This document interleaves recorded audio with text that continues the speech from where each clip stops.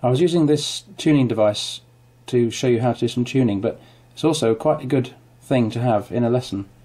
If you've got one of these, or if you fancy getting hold of one of these, they're quite interesting to show what happens when you play a note. So when I play a note, the C lights up, and the needle tells me if it's dead centre, it's perfectly on tune. If it's a little bit that way, it's a little bit flat, and this red light comes on to remind you. And if it's a little bit sharp, this red light here comes on, and the needle goes that way. This is increments in cents that for the needle. So the first thing you look at is which of those letters is lit up, and it might have the sharp sign as well.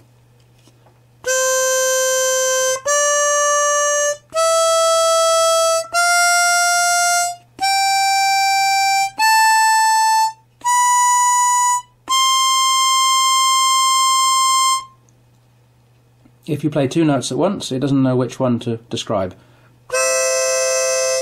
So it'll just guess, I suppose.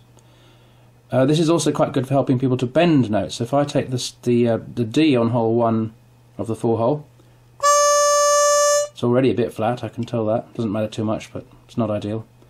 If I bend it down, I'm going to bend it down to the C sharp.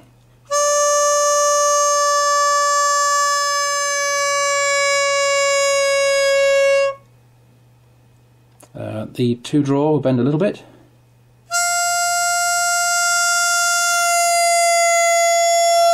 Not very much. And the 3-draw will bend a bit more.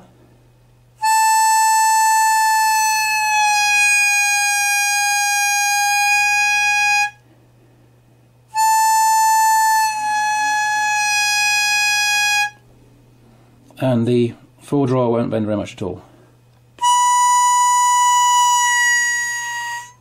Not really. So that's a little bit about bending. They don't blow bend, these particular ones.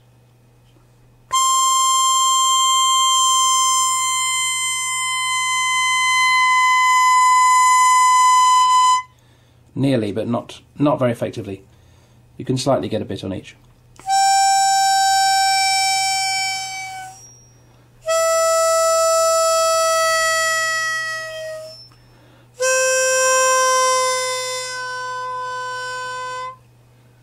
So they don't blow bend properly because they don't get down to the next semitone. But draw bending you can on hole 1.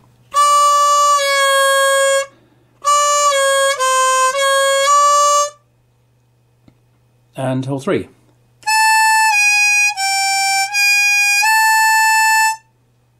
And the other two don't really. No. No. So it's 1 and 3 if you're using the 4-hole instrument for draw bending. On the 10-hole, it's a whole different story. I'll do that one in a minute.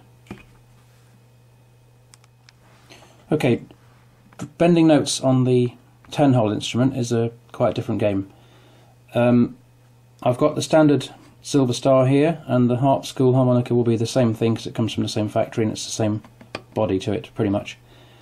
And I've got a custom harmonica there, which is going to respond a lot better. So let's have a go on the ones that the kids have first of all. So I'll take hole 1, which is a D, as you can see, and bend it down to D flat or C sharp.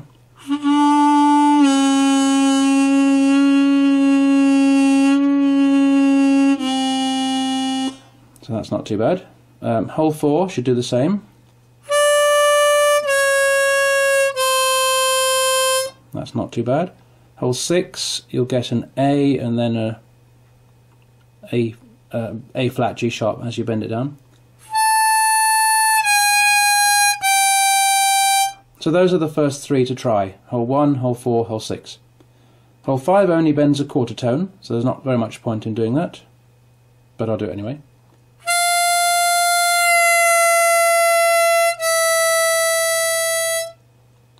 By the way, the first note I'm playing is a draw note, then I'm draw bending, and then I'm blowing. So that's hole 1, hole 4, we did hole 5 and hole 6. I'll show you hole 2 now. Now this should bend down 2 semitones and then blow.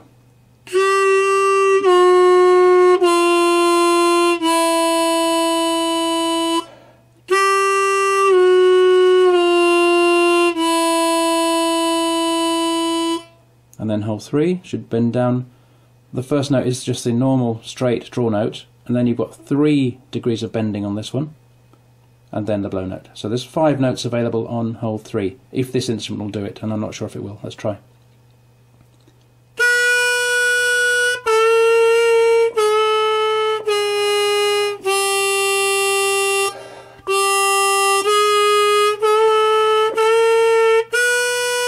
That's not too bad. It's better than I thought it was going to be. So those are all the draw bends, holes 1 through till 6. When you get to 7, it's blow bending. 7, 8, 9 and 10 you blow bend. 7 will have a quarter tone.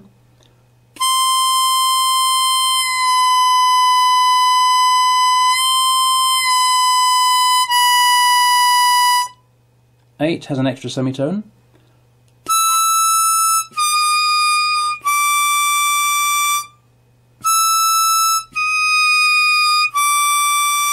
I'm tending to flatten these a bit more than you should really. Hole 9 has a semitone.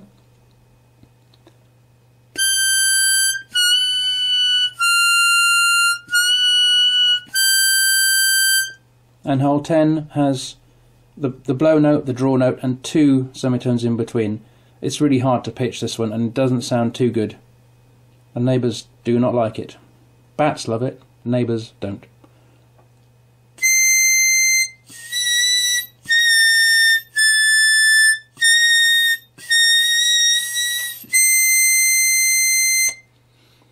Okay, so that's how it all works on the standard Silver Star. It's actually better than I thought it was going to be. I haven't really put that to the test.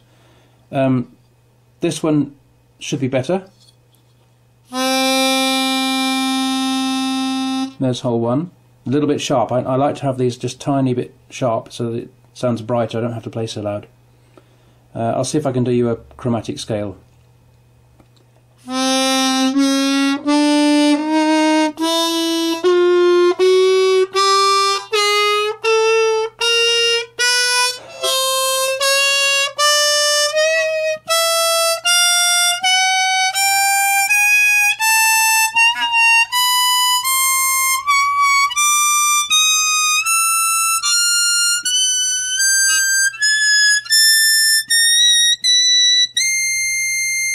Okay, not perfectly pitched, but that was a 3-octave fully chromatic scale.